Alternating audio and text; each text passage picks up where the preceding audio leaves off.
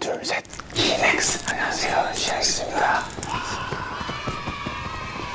저희 엄마가 숨겨두신 족발 잤습니다. 진영이셨나요? 네. 그걸로 한번 매콤달콤한 양념족발을 만들어 봅시다. 아, 좋아요. 족발이 어딨어? 사실 엄마한테 있는데 그걸 형이 갖고 오면 돼요. 내가 처음 뵀는데. 그러니까 조면이니까 가능한 거예요. 조면이니까. 네. 일리가 있어. 이거.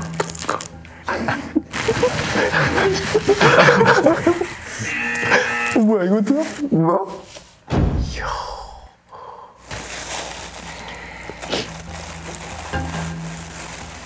여러분. 성공. 형 장갑 대로 걸린대. 조심해야 된대. 형. 진영아, 누구 왔어? 아니, 알았어요. 파티네, 이거.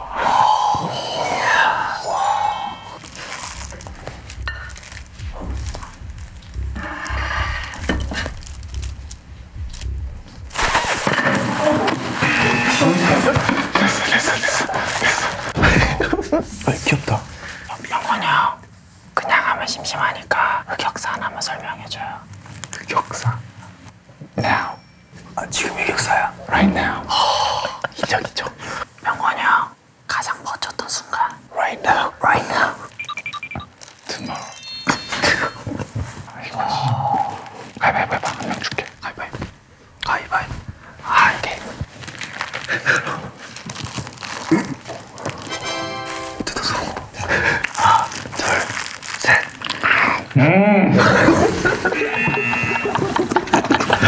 병리끼네. 와, 힙하다. 와, 좋아. 끝이야, 이제 채소를 썰 건데 형들이 다 편식장이라 얼마나 썰어야 될지 모르겠네요. 부추. 난 부추가 좋아.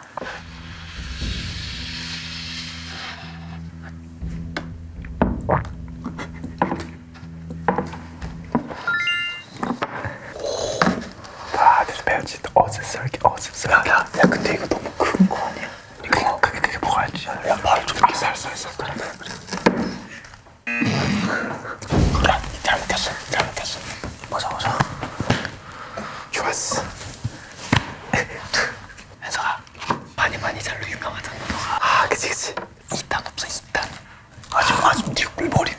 아, 그러네. 꿀벌. 하나, 둘, 셋, 넷. 꿀벌. 미안. 그래, 가자. 됐다. 오, 네. 어떻게 저기 하라야. 순조로. 나 빨리 할게. 야, 부추 너무 작은 거 아니야? 야, 부추가 너무 큰 거 아니야? 아니야, 작다는데. 작지. 조심히. 야, 저 막 뜯어, 막.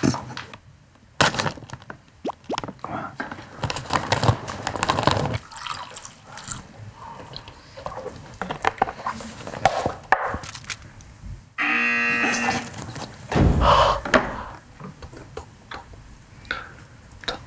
겹치. 네. 드디어 반대 가져왔습니다. 매콤달콤한 양념을 만들어 볼게. 오케이. 야, 원래 이런 거 걸려서 이런 거 마셔야 돼.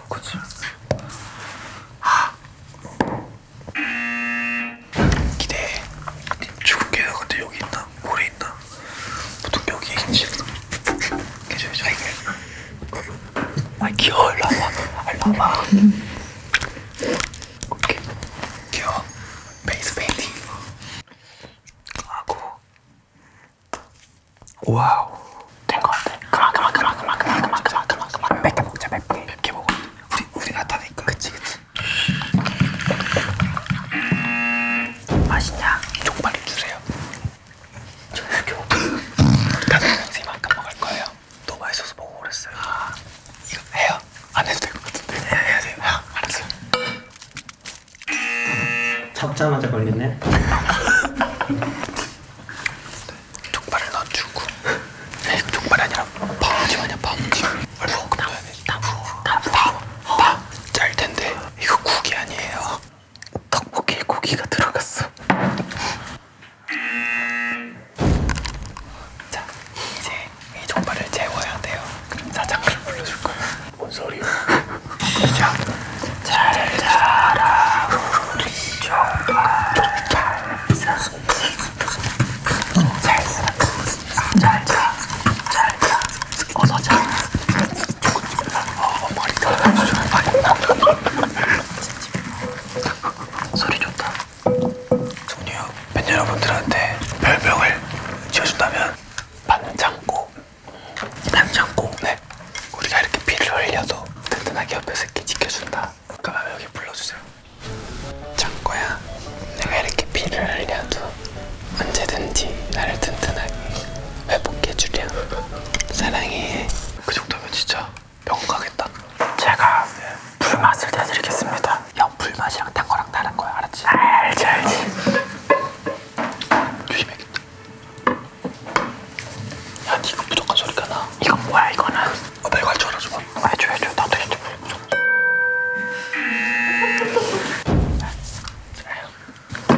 이거 부족한 소리가 나요, 그냥. 그래, 지금 빨리 이거 돌려. 양념된 족발을 넣은 볶듯이 넣으면 돼.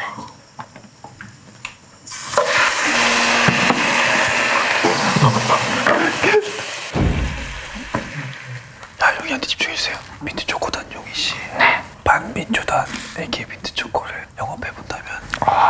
혹시 민트초코 싫어하는 사람 있나요? 맛없어. 당근 있으면 먹고 없으면 안 먹어. 민트초코를 먹으면 먹고 양치 안 해도 돼요.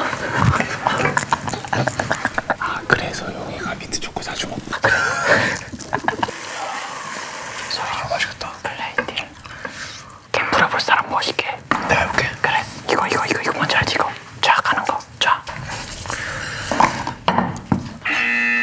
해방장 떠네. 먹자. 근데 진짜 너무 맛있게 잘 된 것 같습니다. 잘 먹겠습니다. 잘 먹겠습니다. 그 쌈에 싼 거, 이건 족발.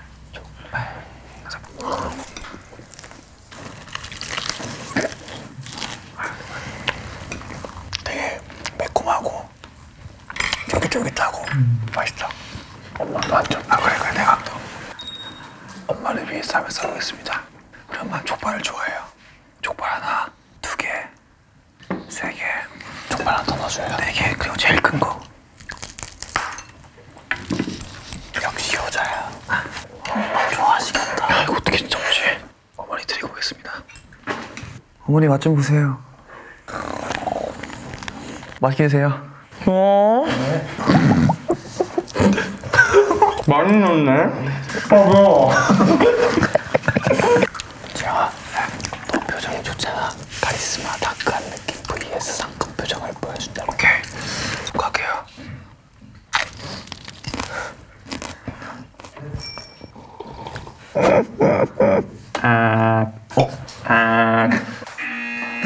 내가 일부러 해준 건데. 네. 괜찮아. 됐어. 피키의 아들이 되겠다 했잖아요. 피키랑 하고 싶은 컨텐츠도 있어요. 제가 이제 피키의 아들이 있어요. 그러니까 피키의 내부를 살피러 본살 가서 실제 사람들 모르는 피키의 실제. 이름 좀 나쁜 거라 생각할 것 같긴 한데 콩가루 집안이 아니라 콩가루 집안. 약간 본사 탐방 그런 거 하면 재밌을 것 같습니다. 좋네요. 그럼 용이야, 너가 4차원적인 그런 모습이 많잖아. 멤버들이 생각했을 때 뭔가 좀 이상했던 그런 용이 모습. 용이가 가끔 샤워하다가 문이 열려 있었나 그랬어요. 근데 갑자기 용이가 이거 말해도 되나? 사실 그날 춤 수업이 있었는데 복습한 거예요. 복습하려고 한번 재현 한번 해주세요.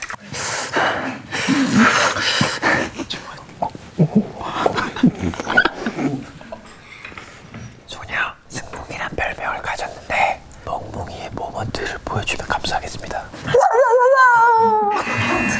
괜찮아.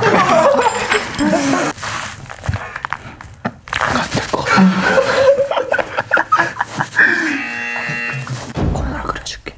하지마. 아니야. 하지마.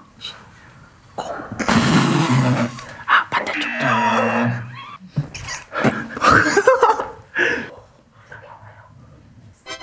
야. 지금까지 노래를 ASMR 버전으로 들려준다면 촉감에서 한 곡씩. 오케이. 한 곡씩 ASMR. 촉촉하게 번진 눈과 남김없이 넘어진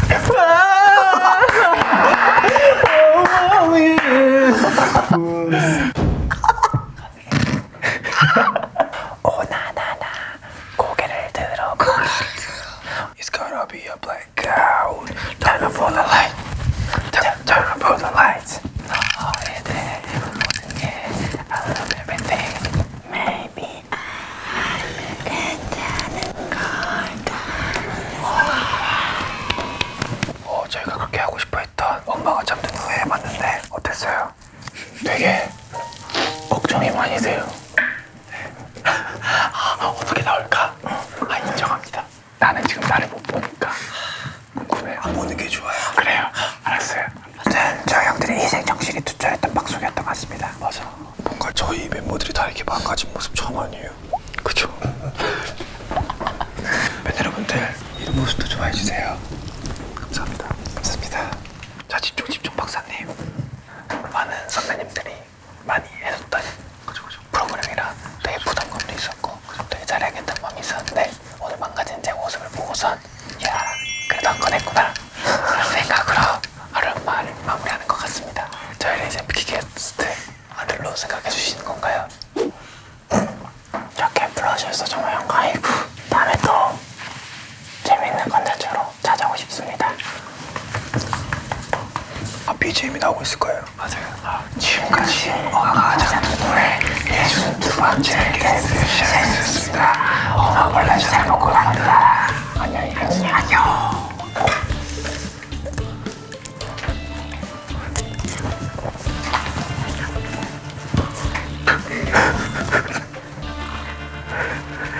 끝까지 그러네.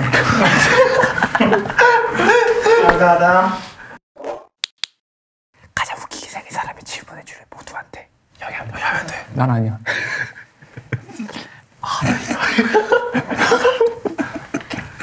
사랑해요. 피키캐스트 사랑해요. 피키픽처스 구독. 알림 설정까지.